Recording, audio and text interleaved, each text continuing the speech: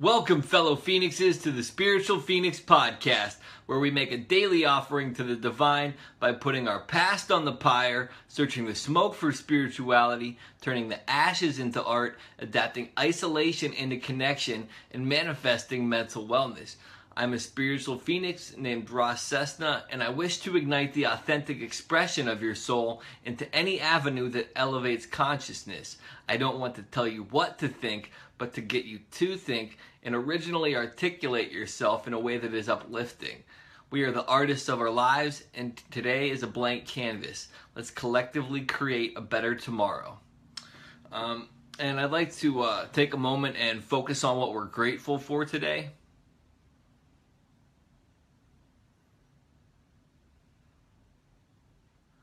Today, I'm grateful for all the small little changes I've made over the past 6 months or so, because they've changed my life in a big way. And now I'd like to get into a couple quotes. Incremental change is better than ambitious failure. Success feeds on itself. And that was said by Tal Ben-Shahar.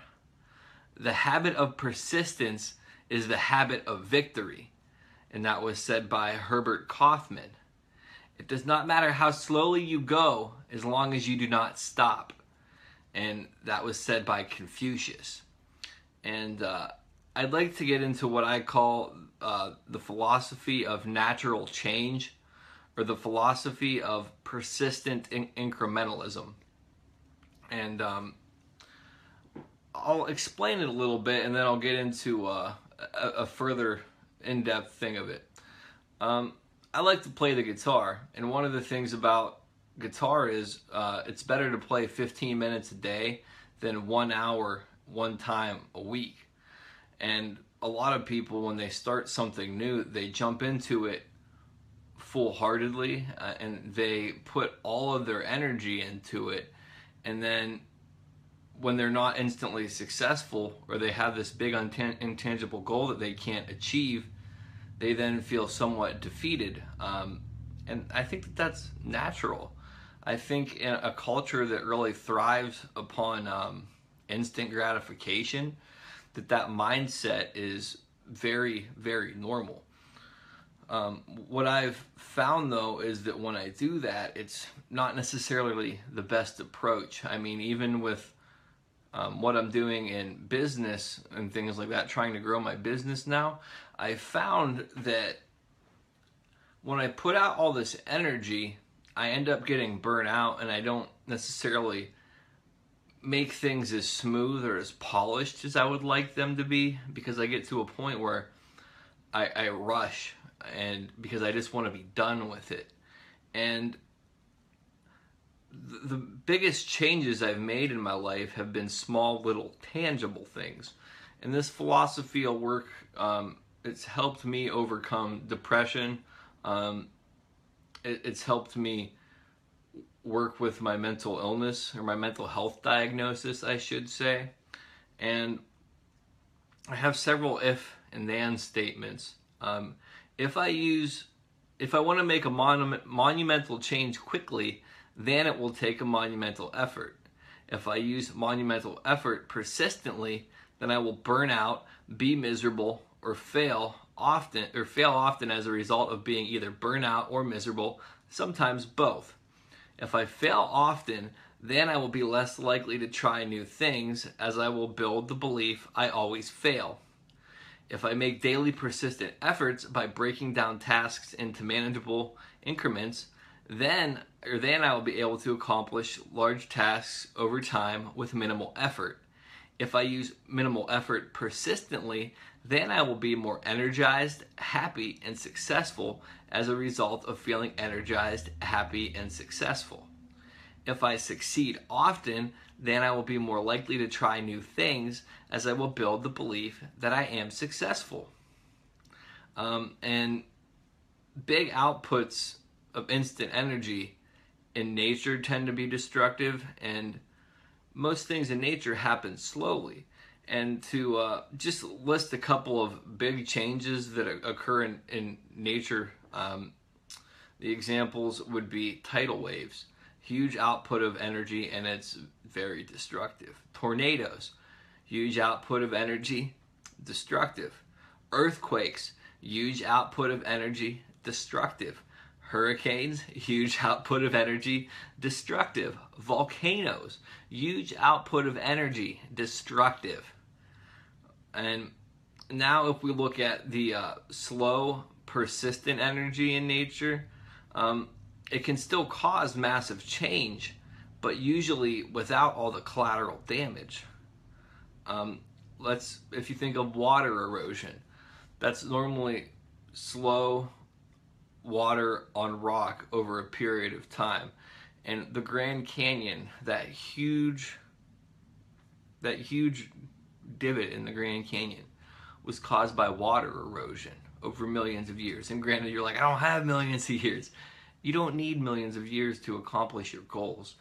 And once you do this consistently, you'll become more efficient. And when you become more efficient, you can put a little bit more energy into it. Another thing would be wind erosion. Sand is broken down rock, and that rock wasn't always sand. In many cases, it was larger rocks that over time were either eroded by water or by wind. And wind can blow that sand, and it can erode a lot of things. I mean, the Sphinx, for example, has been really smoothed over to where the definition of it has been taken down by wind erosion. Another example of slow, persistent, incremental change would be the growth of a tree. I mean, it starts out as that wee little seed, and it grows every day for years, and it develops. Development of a baby. That again, it's very slow overall. I mean, from a human's perspective, it's slow, but it changes.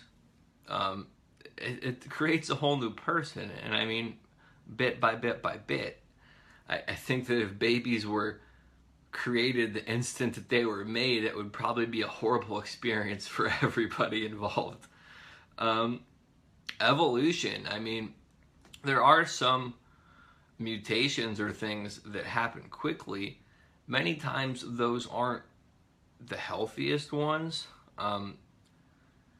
Evolution happens out of necessity as environments adapt slowly and change, or as certain food sources change or things like that. And then these organisms adapt to meet the required needs of it. The formation of a planet. And again, that the initial structure of it may happen from a quick collision or something like that, but that's millions, maybe billions of years. I don't have the actual numbers in front of me on that one, so I'm not going to say a specific time frame. And granted, they're all different, but gravity collects these little bits of dust, rock and stuff, into a planet. Then that planet begins to develop an atmosphere. Then that atmosphere can develop life like it did on Earth, like single cell organisms. Then those develop into something bigger. I mean, it's natural for things to go slowly and develop things. I mean, when I started meditating again, in September, October-ish, if I would have started out trying to meditate 20 or 30 minutes at a time, I would have successfully failed every time. I started out with 5 minutes, and that 5 minutes has grown. I don't always do more than 5 minutes. To me, that's a good little reminder. I mean, even with, I'm writing a couple books right now. I don't sit there and plug away at the book all day. I write a little bit. I write an article or something. I write something down. I put it in a Word file, and it's slowly building. I'm building a book of quotes. Find a couple quotes a day, plug it in there. In a year, I'll have a book. I don't need to have it done that quickly. And if you have depression, and you're like, I don't ever accomplish anything, I can't get out of the house, I can't do anything. Get up and do one thing that you can do. Do something fun. Do something that invigorates you. Dust, paint. Go for a walk.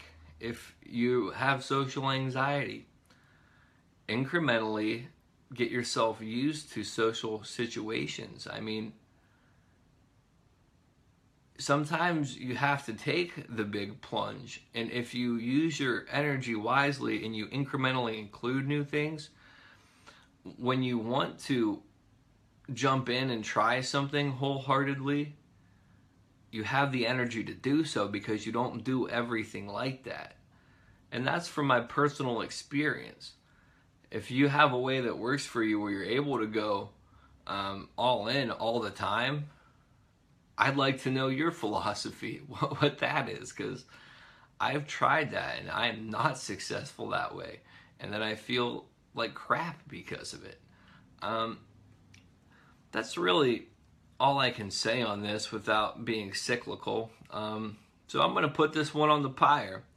There's a link to my website, and there's also my social media. It's at Spiritual Phoenix, SPIRITUALFOENIX.